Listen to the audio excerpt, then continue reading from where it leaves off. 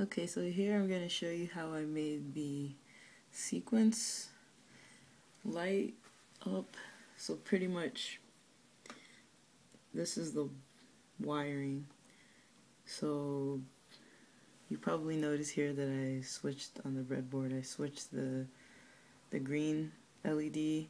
I put a red LED where the green LED was, and I did that just because it kind of made more sense following the directions, but it doesn't really matter either way. I just did that so that it made more sense.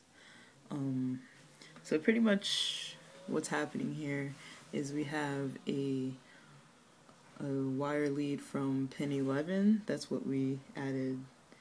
So first we had this first, pretty much we have like power from this black one, and then we have the wire lead for this red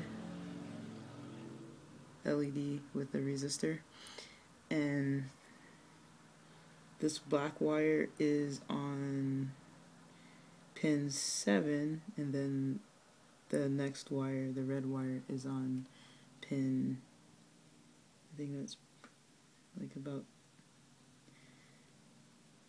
it's hard to see, I think it's about pin 7, so pin 6 for the black, pin 7 for the red. And then the only thing we really added here were 2 more wires that were for the extra 2 LEDs that we added. So we added a yellow LED and this green LED, and then we also added 2 resistors for those wire connections so that the lights don't burn out, basically. So pretty much we have our wire lead or jumper lead from pin 11 to the 4th row of the breadboard, right? So this is talking about this yellow wire, and then there's an LED connected to the 4th and 5th rows with the positive side on the 4th row. Then we have a resistor connected to the 5th row and the negative side of the power rail here. And then next, the last portion of this setup was pretty much looking at this green wire here. So the green lead, the jumper lead from pin 13 goes to the 7th row of the breadboard. So you can see that where the green one is. And the green LED is connected to the 7th and 8th rows, and the positive side is on the long leg side, basically, is on the 7th row. And then we have the resistor here for this green LED. So the resistor for the green LED is on the 8th row of the breadboard, and the minus side of the power rail. And so that's pretty much what the circuit looks like. It looks a little messy, but you know, these wires are kind of curling. And then in addition to the wiring, we have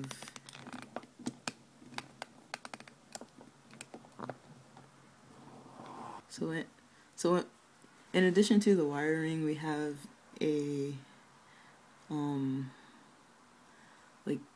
we pretty much have a Python script that's set up using LeafPad. And what this is basically saying is that it's going to make the lights blink in a sequence. It's going from pin 7, pins 11, and pin 13 from the power, and then it's lighting up each light in sequential order, going with the red that's going to turn on, and then it's going to turn off. So these blink for about 1 second, and then they turn off, and then the yellow light is going to blink, and then it's going to turn off, and then the green light is going to blink, and then it's going to turn off. and that's pretty much the end of the sequence. And that's pretty much what this script is saying, just like very basically, like the numbers are referring to the pins, and then you see where it says red on, yellow on, green on, and then it says sleep. So it's pretty much saying that the light is going to turn on and then it's going to turn off, and then it's basically saying the GPIO output from which pin, and then it's telling you what's going to happen. The light is going to turn on, and then it's going to sleep, and then the next light's going to turn on, then it's going to sleep, and then the third light, the green light, is going to turn on, and then it's going to turn off, and that's the end of the sequence. And so in order to program this, we have this LX terminal open, and pretty much we're using the sudo permission. Pretty much it's saying sudo space python space GPIO underscore sequence. It's going to say .py, and pretty much it's because if you remember our Python script that we wrote in LeafPad, the title of that is GPIO underscore sequence .py. So pretty much this LX terminal is basically just gonna open what we programmed, and then it's going to light up the LEDs in the order that we wrote the script, pretty much.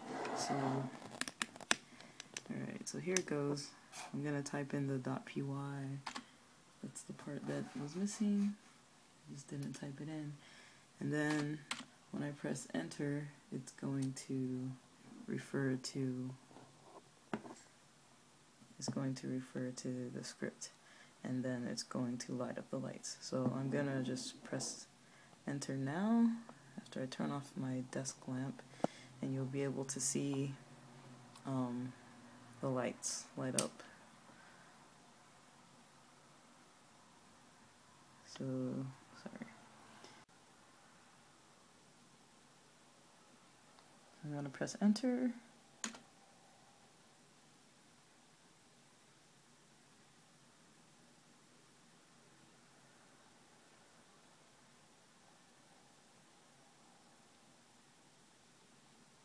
So that was running the script.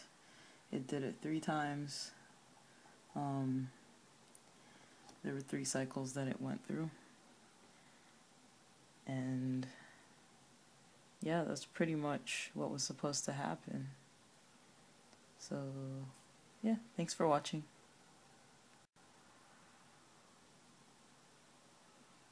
I'm going to press enter.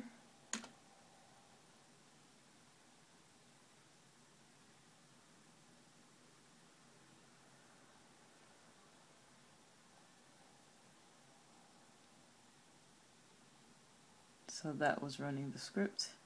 It did it 3 times. There were 3 cycles that it went through. And yeah, that's pretty much what was supposed to happen. So yeah, thanks for watching.